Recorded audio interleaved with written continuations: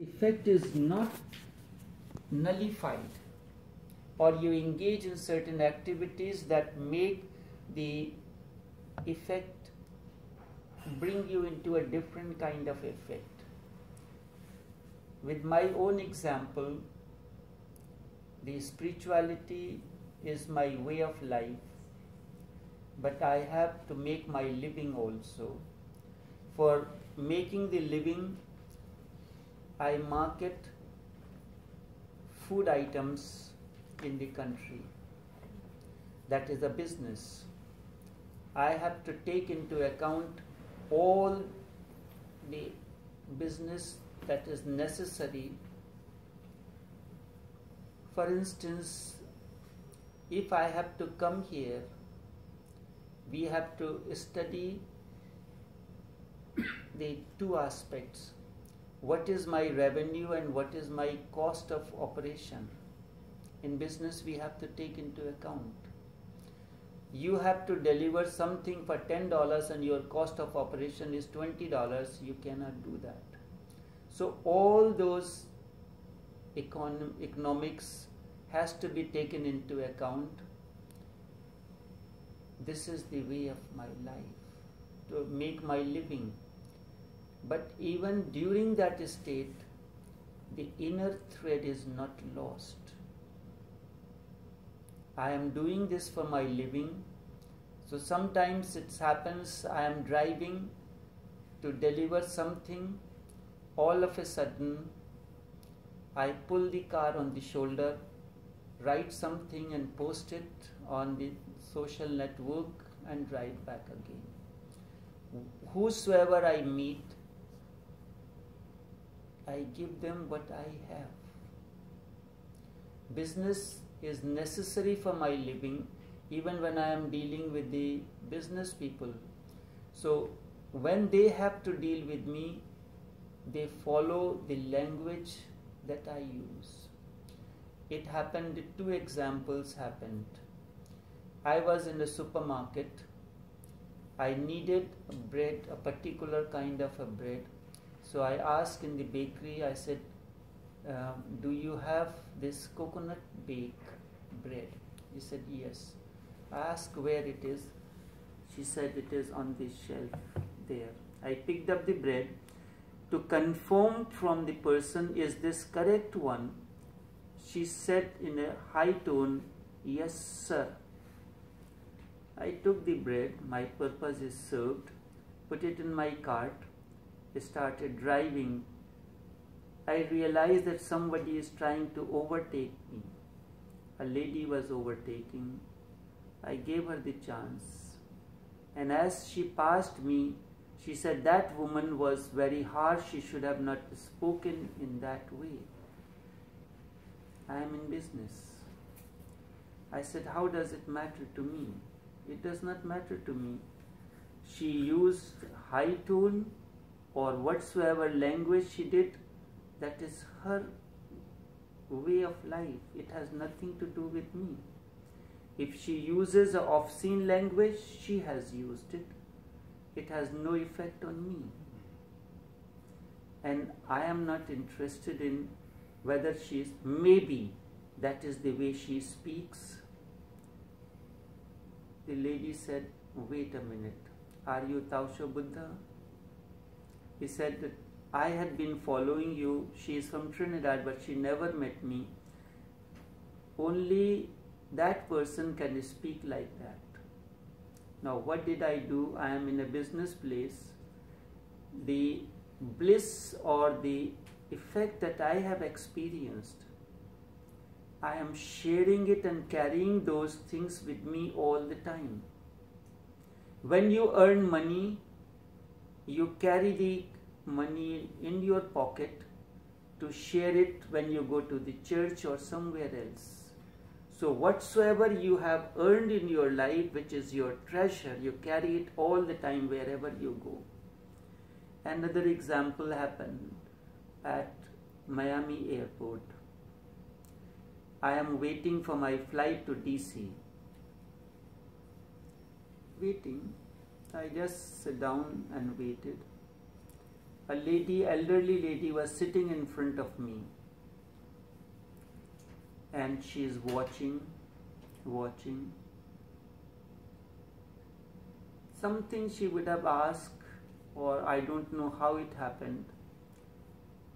She slipped out of her seat, come down, sit down by my feet.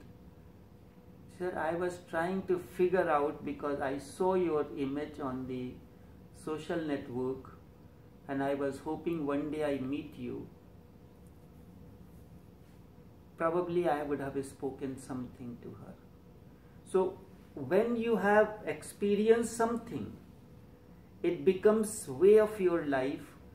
My state, I am not retaining a high state of awareness that time, but the effect of that filters through your very presence. That becomes your presence.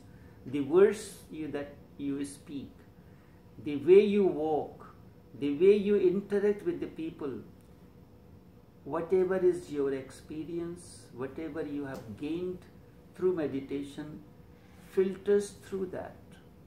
And that is more important. Otherwise, if you want to retain that intense state, you will get bored after 2-3 days, I can assure you.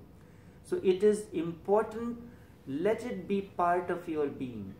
When your breath comes out, when your words flow out of your mouth, when you look at someone, your eyes become responsive to that.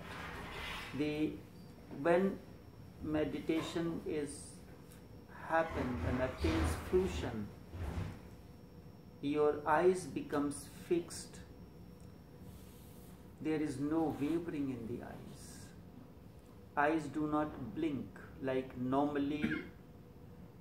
Blinking of the eye is directly related to floating of thoughts within the mind.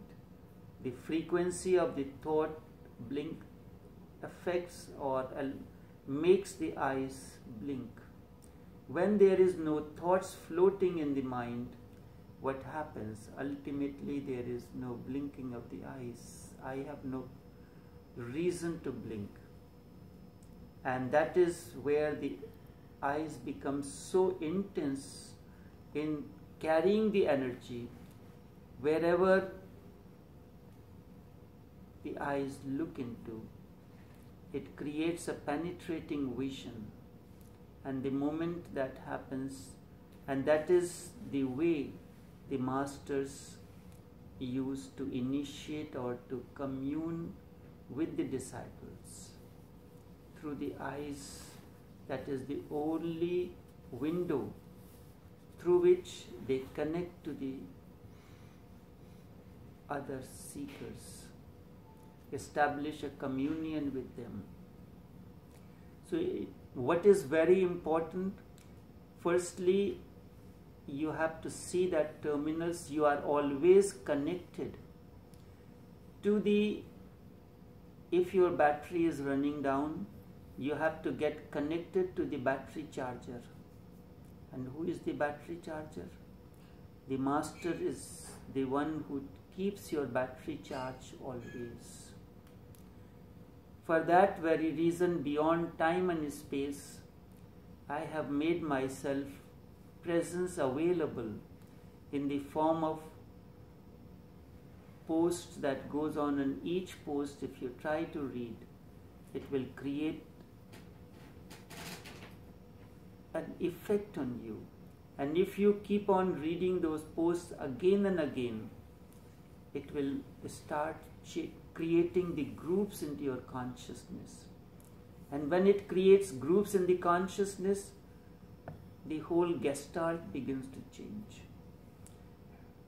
In 1994, I had a talk where during a program I had spoken. So one of my friend who had no connection with me at a spiritual level, but he was very good friend business wise, and so he attended that funeral service. So in that I spoke. It was 1994.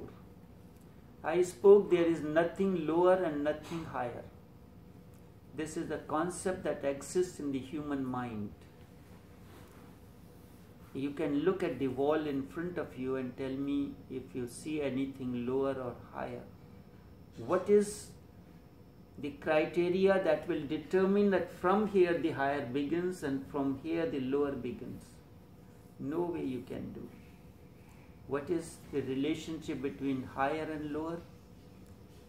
Lower is the beginning of higher. Lower is the beginning of higher, and higher is the end of lower. When lower attains its fruition, reaches its culmination, that becomes higher. And sometimes without the lower, the higher cannot come into existence. And higher is meaningless if lower is not there. Higher cannot come into existence if lower is not there. Lower gives it a beginning, and slowly, when the one block by block, when you start putting up the blocks, it starts gaining the height, and when the wall reaches a certain height, you stop it, and that is the higher of that wall that is needed for a specific purpose. Yes, when it comes to certain practical aspect, you want to hang your pictures, you need to have the picture hanged at a certain eye level. So when person is sitting or standing, can have a look at the picture that is hanging on the wall. Otherwise, the concept of lower and higher does not exist. It is only in the human mind. Now, anytime he meets me, he will just remember that and keep on repeating that. So what had happened, this particular word, particular phrase got so much ingrained into his consciousness that he cannot forget it. And that keeps the connection with me. Although he is not connected spiritually, but somewhere or the other, maybe, not today, not tomorrow, maybe in some distant future, that seed will sprout and will attain to fruition. That's why I keep on saying, in the barren soils of thy inner sanctum, oft do I use the manure of compassion. Then one day seed of awakening I sow. With the rain of thy infinite bliss, the seed shall sprout one day. And then reckoning shall reap the fruits at the dawn of new awakening. A new dawn has come in. So whatever words, these words are not mere words. They are compositions. They are the carriers. Just like the air that you breathe in is simply a carrier that brings with it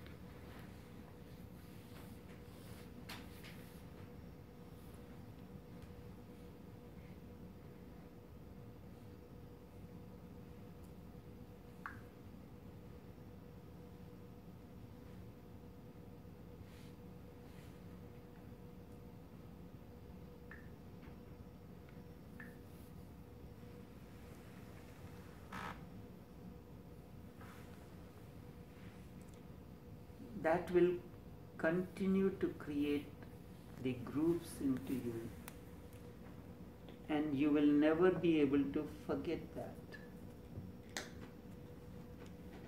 This is the way that you can live your life moment to moment. these words that I am speaking, along with this word, a presence comes, an understanding comes, an energy force comes in, and it is that force which works. The words are mere on the surface, but deep down something else works. When Swami Vivekananda was in the Parliament of Religions, he had spoken, and after that, Sister Nivedita, she asked Swamiji, when you was speaking in Parliament of Religions, it appeared as if the rays of light were emitting out of your being. If you had asked us to plunge into the ocean, we would have done it. What was the reason behind it? He said, when I was speaking in the Parliament of Religions, the words were mine, the voice was mine, sometimes even the punctuation was mine, but the force behind my voice was of that haggard man. It is the force that I have been able to encompass into my being. Each time when I interact, it becomes a presence and it flows out and reaches you. So words are reflective of that. When you read those posts, so it continues to create the groups in your consciousness. The more groups are there, it would be very difficult for you to interact in any other way. When I used to have the radio program live, so many people will listen. Whosoever will meet me, at least he has one or the other sentence that has become a part of his life, and he will keep on repeating to me that he have heard. Now all this is there to retain that and connectivity, so that your battery never gets discharged. My children, they are in a different zone. So right now they are in their own way of life. So it happened that my daughter, she made some dish. As usual, everybody does it. The first thing is they post it on the Facebook. So she did it.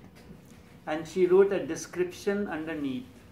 In the description she wrote that how she did it, a bed of lettuce, and on that this and that, and so, and finally this. So my niece, my sister's daughter, she said, Sargam, you are sounding like taoshobuddha. Now this is a conversation between the two which I picked up from Facebook, their page. You are sounding like taoshobuddha. So my daughter says, Sheetal, you have forgotten that if Daddy was to write this, he would use two words. Lovingly and meditatively must be there in his expression. Anything he has to tell me, he will say, do it lovingly, do it meditatively. Now, whether she listens to me or not, but these two words have become a part of her. So what will happen that her battery will never get discharged. Even these two words, constant remembrance that the whatsoever you do it lovingly and you do meditatively, it will not discharge your battery. You are connected to that source, that light that is already connected, so you don't have to make much of an effort. You just carry your battery to the electrician. He has a device, he will connect it to the battery charger, and your battery gets charged all the time. So I have made myself available. Anyone who wants to speak to me can send a message, have a question, have a problem, or whatsoever it is, I will respond. And that way you are connected, and the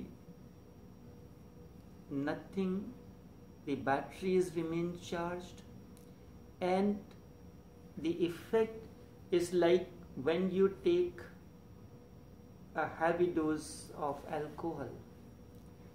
Its effect is there, intense, but slowly and slowly it gets less.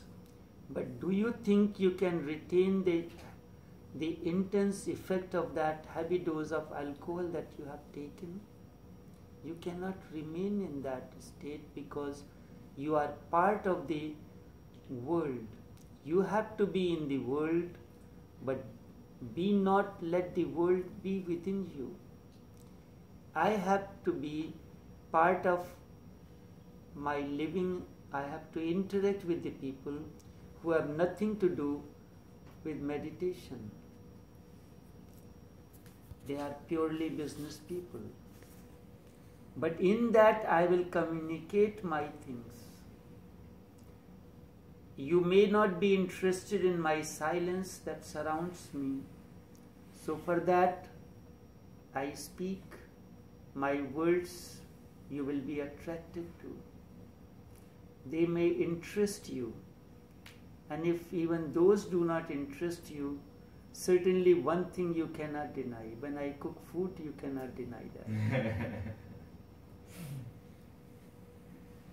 So there is no way that you can escape me. No way that you can avoid me. And that is where the overall, in the past, masters never focused on food, but this is one of the very important aspects. And I have not shunned away from speaking on any topic. Doesn't matter what topic is. You can bring your grace into it and make it understood by the people. So there is no problem whatsoever. Consciousness is the core of human existence. Buddha was mindful, and he taught his monks to be mindful of small things. Someone asked Buddha, "Are you a philosopher or thinker, or what you are?" He said, "I am a physician." Physician? What do you do? I eat, I drink, I walk, I talk. So, what is so spiritual about it? I also walk. He said, "Are you aware of your walking? When your hand raises, are you aware of it? You have a platter of food in front of you, a delicious food. And it is this food that can go through your esophagus into your stomach and will become energy into you. But what are you thinking about it? You have a morsel in your mouth, next one in the hand, and eyes are fixed what is on the platter. This is how we eat our food. We do not allow the gap. A morsel has gone into mouth, let it reach the esophagus. No, we are in such a hurry that we must have the next one in our hand, ready to go into the stomach, into the mouth as soon as that makes the room. And we keep on talking about, we go to the restaurant, we have the food in front of us, and what we talk? Just go back into rewind your video and see what happens.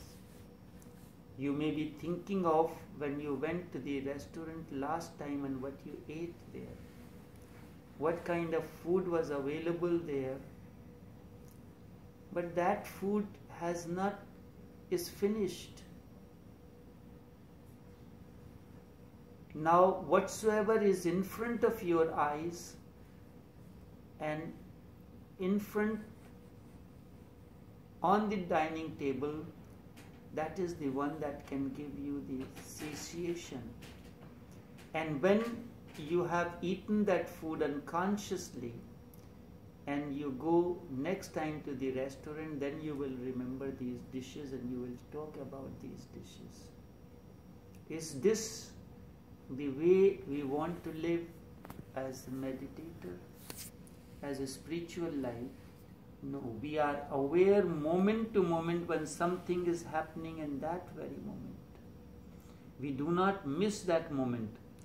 When you start living those moments, aware, with full of awareness, mindful, then you do not have to ask that question, how to retain it.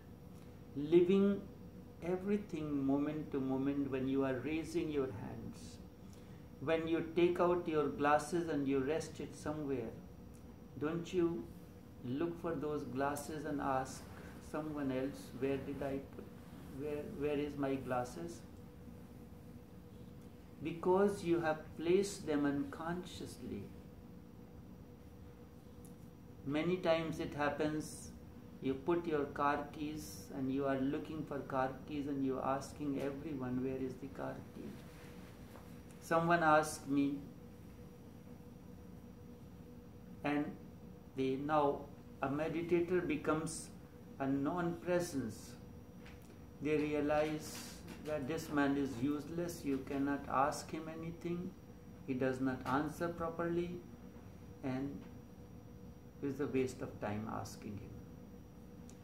Someone asked me, do you know where I put my glasses? I said, yes, I know. He said, but why you could not tell me? I had been looking for my glasses for so long and you could not tell me? What kind of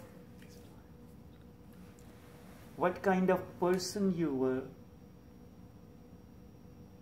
and how it was that you could not tell me where I am looking for my glasses, and you know where my glasses are, you could not tell me? I said, yes. He said, where it is? I said, exactly the same place where you put it. Is that the answer?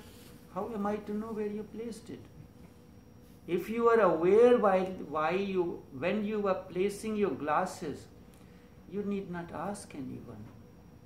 And if you can remember that you are living a life of meditation, the meditation translated into practical day-to-day life is not that 1 hour you meditate in the morning and that will be enough. No, it is a moment to moment. Every moment is a moment of awareness, and when you live that moment, it is one moment unfolds into the other.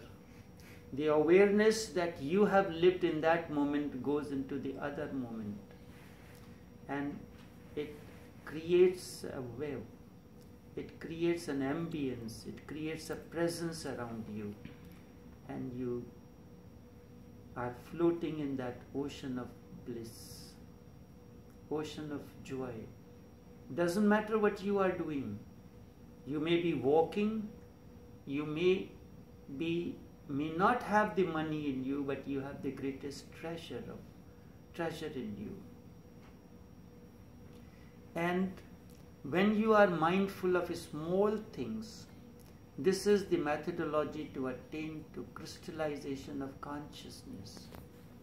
When you are mindful of small things, you grow into consciousness moment to moment with each situation as it comes in. As you grow into consciousness, the moments of unconsciousness starts getting less and less.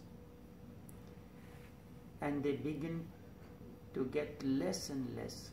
And then one day, the season of spring comes and the consciousness flowers. In the beginning, the thoughts remain floating on the inner sky. Thoughts flow profusely without any break, continues to do. And when consciousness one day becomes without the thought, then it becomes your resting inner space. That is your awareness that you carry with you moment to moment. We are trained to do things in a particular way. We are trained for doing. We are doers, not being. And doing brings and strengthens our ego. Doing strengthens our ego, and ego is the shadow of action, and being strengthens consciousness. From doing you have to be being. Yes, I have to do action, but I am doing in an atmosphere of being. I am aware. When we are talking, a simple example is, I am talking to you, you are listening to me. Am I talking? Talking is happening through me. It is not an act, it is an act of being. The presence is there, presence is overflowing, it is a way to commune with you all. Talk has to be there. And what happens there? When you are talking, your attention goes on to the other and you lose connection with yourself. So you do not know what will be the effect of the words that are coming out of you on the other. Now, my arrow is double-faced. It faces you as well as it faces my center also. It is connected to my center, and from there it is being, the words are emanating, it reaching to you like an arrow, and it strikes the source. The words are very simple. There is nothing technical, no philosophy, no scriptural injunctions, simple, ordinary words, but these have an indelible impression that will continue to echo into your being like a dissolving notes of his enchanting melody. When music is played, music disappears, but there remains an